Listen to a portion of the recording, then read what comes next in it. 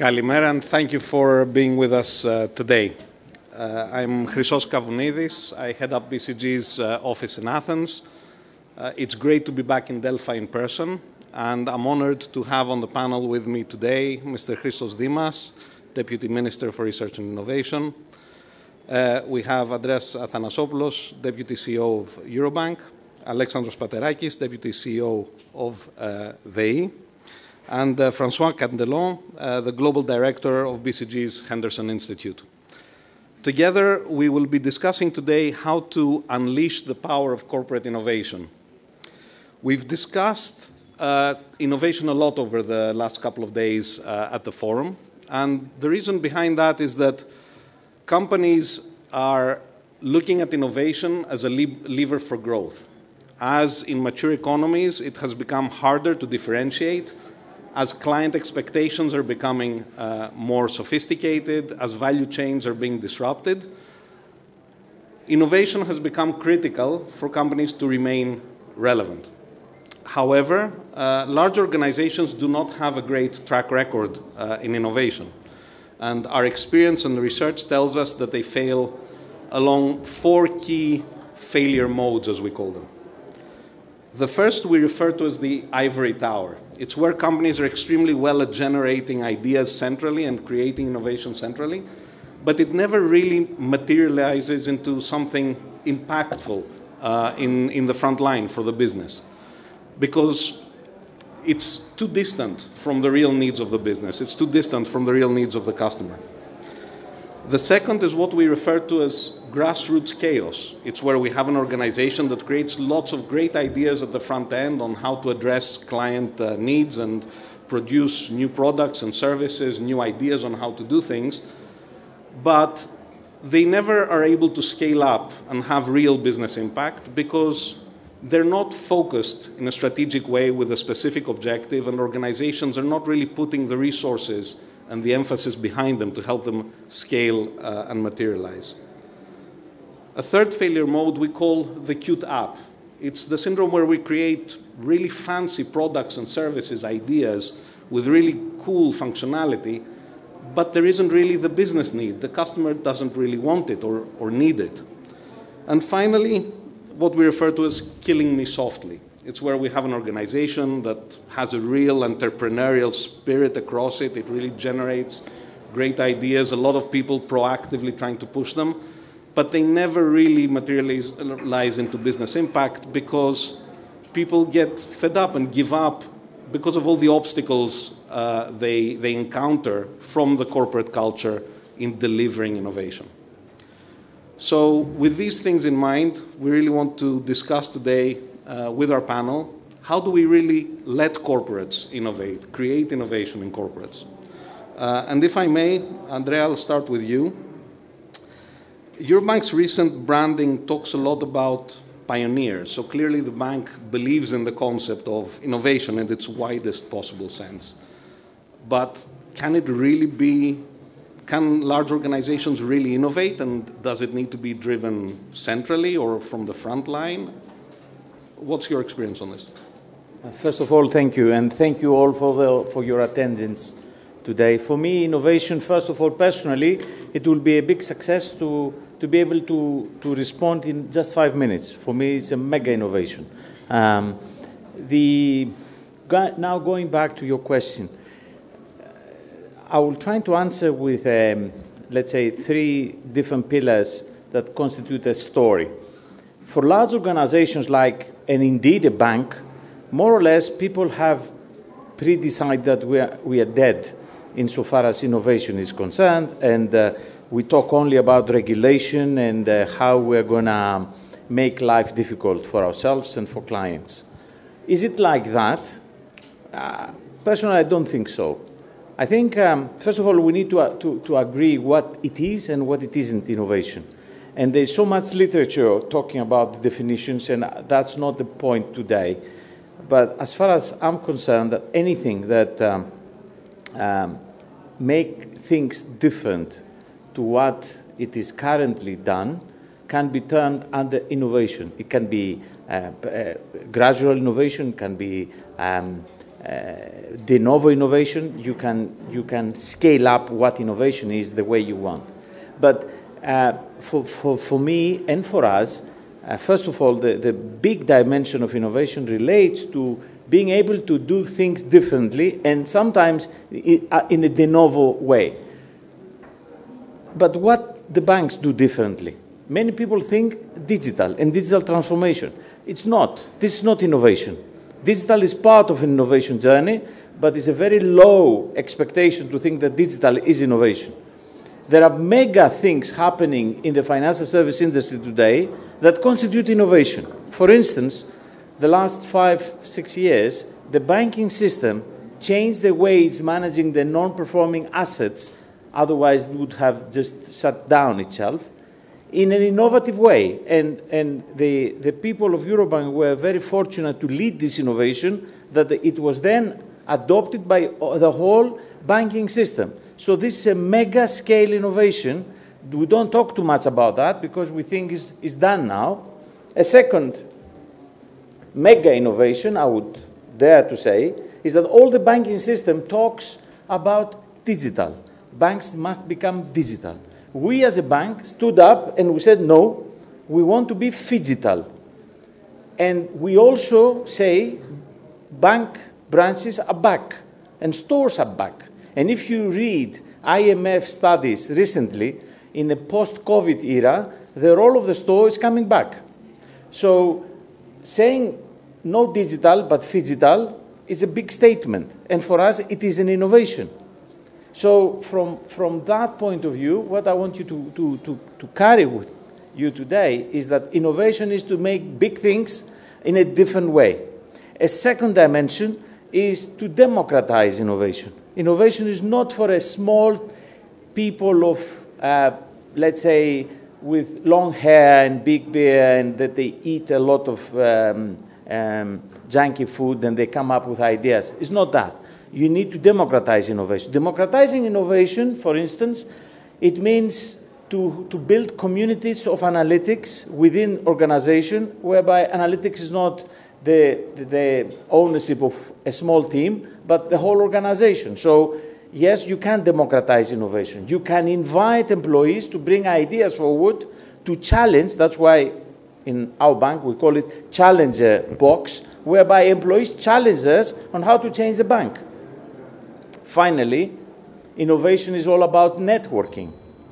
In the banking organizations nowadays, there is this hypothetical dilemma between incumbent banks and fintechs.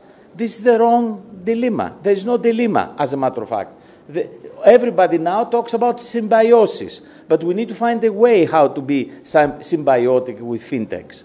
So, innovation is big things and big decisions going against the norm. Second is to democratize it within large organizations. Third, build networks.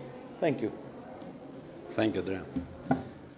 Alexandros, you lead the digital transformation in an industry that is very traditional, but on the other hand is, as we stand at the moment, at the cutting edge in many ways of innovation. You also have a long history of working in startups, so you've seen both sides of the coin. How do you see the roadblocks that large organizations face vis-a-vis the startups that you've worked with in the past, and how do these two things bridge each other? So, first of all, welcome to all. Thank you for being here. I've worked in many regions and with various corporations. We've talked and talked time and time and again about innovation. Innovation is very hard. It's very, very difficult. It requires a lot of effort. It requires perseverance, and it requires people to try and fail consistently until you get it right. It's not an easy task. You can't just pick it off a book and apply it in your day-to-day job. It requires a lot of work from a lot of people across a lot of parts of the organization. So I second what Andreas said. It's a holistic thing. It's not just a one title item. But this brings me obviously to sort of the second challenge you face. When somebody has a large organization, in this case the PPC group, our day-to-day jobs are, in current circumstances, ultimately challenged. We have a lot of things to do every day, and it's super hard, and in certain cases, it feels impossible to focus on innovation.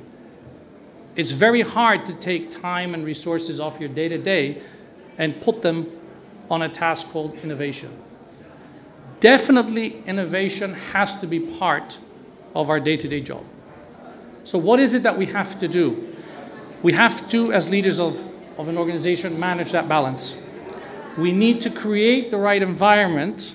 We need to provide the right insight and the right directional input so that we consistently push the organization, remove barriers, remove fear elements, and in certain cases, allow them to fail. I think a very simple, practical example I've done in a couple of my previous jobs is I instigated what you call the get out of jail card. The get out of jail card, which is very valuable also where I am today in PPC, allows people to fail. They can go off and do something. They'll come back and say, I failed. Well, he's got that card. Nothing happens to his job. Nothing happens to his performance. He can continue doing something else. Building DNA of innovation at the core of an organization is something that every single executive in a corporation should be working to deliver. It's mandatory, and I believe in a number of years, it will be ultimately one of the things that if you don't do, you will face an existential crisis. It's very, very difficult. But again, as an organization, we're not only having to look inwards. It's not about what we will innovate. Innovation is not necessarily done only for us as a corporation. We have responsibilities outside of our company. We are one of the largest companies in Greece. So for us, it's equally important to allow innovation to facilitate itself around us. So a number of things that we'll be doing in the forthcoming months, and announcement will be made, is we'll be working to build an ecosystem where we will play a duality of roles. One is that of a sandbox. Somebody's got an idea, somebody has a business, somebody has a product, they'd like to try it. We'll be a real-life guinea pig. They can come up to us and actually trial them. And through them, we'll actually learn. Again, they will probably do a lot of the work, but we will be forced to work in that innovative form. The second is we'll be looking at some of these companies in the extended energy space, energy services space. And we'll be targeting for them to work with us, or we'll be targeting for them to grow. And the final point for us is working to educate, working to allow, whether it's academic, institutional, professional companies, businesses, to work with us, so that a lot of these elements that we're faced with in terms of challenges or benefits coming out of this innovation, we can co-author, co-work. So we'll be trying to build the right caliber of future executives coming from within our company and outside to work and understand how to balance that challenge between sort of running your day-to-day business and making sure you don't take your eye off the innovation scale. Thank you very much. Thank you. Francois, you've looked at this many times and you've done a lot of research into this. You've worked with many clients. First question is, do these themes that you're hearing resonate? And the second is, we heard now from Alexandros the concept of ecosystems and partnering. It's something we've heard a lot around the innovation topic more widely, but also at the forum this year. What makes a success of these ecosystems and partnerships, and how do they bridge that gap between the structural problems and innovation? No, and of course, what was said absolutely resonates, and you are perfectly right when you say that it's not possible to learn something just from book. But I would say there are some good practices, and I think that in the world in general, in Europe in particular, we don't pay, let's say, we don't make the right level of effort there. For instance, you need to bring your best talents on innovation, and what we see is that many companies just pay lip service to innovation. 60% of the companies in Europe don't make innovation a C-suite role. So how do you want to get your best talents? Second thing, you need massive willpower. Can you imagine the Satya Nadella's willpower to move from an old product-centric business model to a SaaS model? Are we ready to do it? And the third thing is that you need to choose your area for excellence. You cannot be Apple Amazon, P&G, and Zara at the same time. So you need to see whether it's more about creativity, if it's more about customer obsession, it's because you become the process guru. So you need to make choices. But I have some empathy with the traditional companies because over the last 20 years, most of the innovation was coming from digital. And in digital, especially at the beginning, the barrier to entry, the barriers to scale were limited. And therefore, it was not playing with our capabilities in traditional companies. So I think this is one thing. But the next wave of disruption, which will be done by deep tech, is maybe more favorable. Deep tech, why? Because deep tech is a combination of digital and physical technological breakthroughs. And because of that, the barriers to entry, the barriers to scale are much higher. For instance, if you do a biotech prototype, it costs you 10 times more than if you do a blockchain prototype. Out of the 1,200 synthetic biology venture that were funded as of since 2015, just 5% were able to scale. And therefore, traditional companies where the ability to industrialize processes and so on are in a better position. And this is what we see. For instance, Pfizer and BioNTech for the vaccine, but we have Nike and Flex on 3D printed shoes. We have Bayer and Ginkgo for the fertilizers through microbes. So I think that this is why the notion of ecosystems or the notion of alliances, I have here my friend Michael Jacobides, so when I use the word ecosystem, I'm very careful.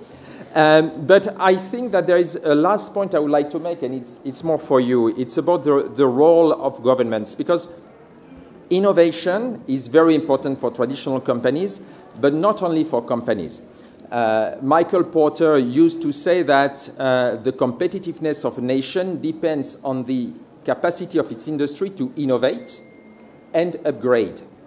And in our countries, in Europe, with our labor laws, our social models, and so on, the ability to upgrade traditional companies is mandatory. And if we want to make it happen, the governments have a critical role, and a role that is not just limited to regulation or to subsidies, but the role to become the catalyst, to become a trusted third party for these ecosystems to emerge. And we have plenty of examples. Examples in China, where I've been living for, let's say, for 7 years up to the COVID crisis, but examples in Europe as well. Look, for instance, at Innovalux in Luxembourg, which is what we could call a public-private ecosystem for innovation. You have the same things in Finland. So I think it's very important for us in Europe to realize that and to become the country where not only we innovate, but where we upgrade. Thank you, Francois. Minister, we've seen a lot of acceleration, particularly on the startup ecosystem side in Greece, and a lot of development over the last years.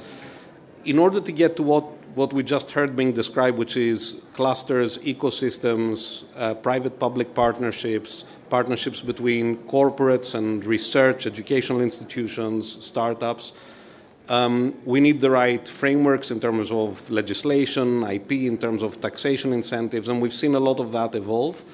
Could you share with us a little bit how you think we've progressed over the last couple of years and what we can expect in the future going forward to help accelerate this collaboration? Okay. Thank you very much, Chrysse. Allow me to state that up until recently, the Greek state did not know how many startups we had, in which sector they were, how many people they employed, what budgets they had. We had absolutely no information about the startup ecosystem. When you don't have data, it is very difficult to implement successful policies or effective policies.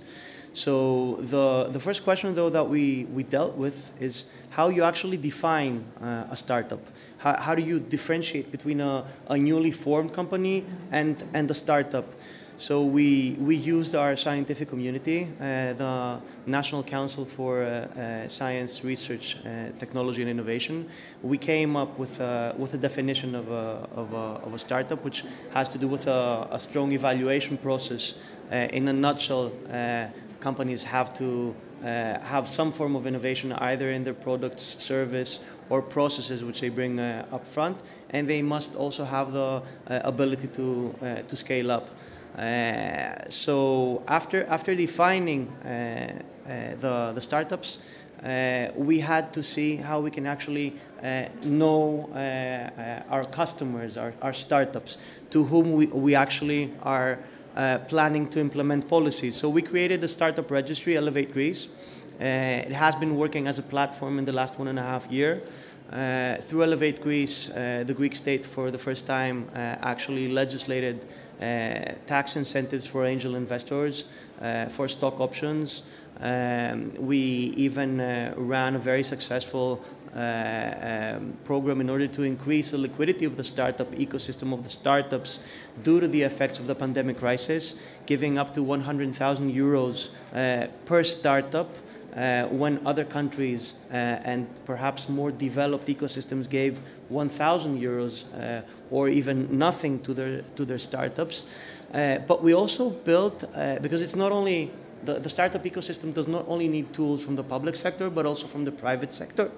So we created a very important group of official partners of Elevate Greece, including Eurobank, all of the banks actually of Greece, multinational companies, and each official partner is providing Elevate Greece, the startup ecosystem, with very specific tools that might have to do with specified banking products, free cloud services, access to global innovation networks they may have, mentoring, and whatever else you can actually think. Due to the success of Elevate Greece, we actually voted 10 days ago that Elevate Greece, from a digital platform, will become a company of the public sector, because our goal is to see how we can actually increase the extroversity of our ecosystem, and it's necessary to have a company. Now, the ecosystem, though, does not only include the startups. It also includes academic institutions, for example. We recently changed all of the legal framework of how spin-off companies within research centers and universities operate. We simplified the procedure for academics to create, even if they need to operate, and even if they need to shut down their spin-off companies. We have also created important tools for companies that invest in R&D. We actually increased super deduction tax rates for companies that invest in R&D from 130% to 200%, providing one of the most competitive frameworks for companies that invest in R&D. We are proceeding with important funding projects for the creation of innovation clusters. We have actually proceeded. We are now completing the process for competence centers, for technology transfer offices. So we are trying to see how we can link research and innovation much more effectively with entrepreneurship. We are making good use of the RRF funds. We are increasing we are upgrading the infrastructure of all of the infrastructure of all of our research centers throughout the country, trying to give more tools for our academic community. And our goal is to see how we can make our companies that are innovative to feel 100% sure that they can be competitive at a global scale from Greece. That is our main initiative. Finally, we are also creating an innovation district in Attica, in Chropi. An innovation district is a place where you actually have startup spin-offs, companies that invest in R&D, trying to create synergies between them, and matchmaking events, having as an ultimate goal the creation of synergies and innovative products and services. This is one of our flagship actions. We have also a similar project in Thessaloniki, the Thesintech. So we want to create all of the necessary environment in order to unleash the corporate innovation opportunities and academic opportunities that the Greek talented scientists and entrepreneurs have. We know that we should have took action many years ago as a country. I want to be clear on that. But because we know that countries that do not make the necessary moves now will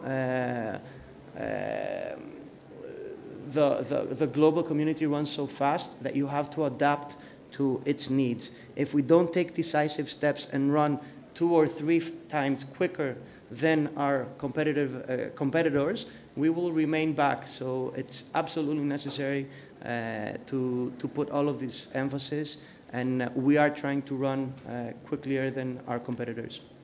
Thank you. Alexander, Andrea, some final points from yourselves. Do you feel that through partnerships, through such ventures and the ecosystem, is it maturing, and do you feel that this is something that will make Greek corporates more competitive generally, but also on the innovation front, and actually close what we often see as the scale disadvantage that Greek businesses often have?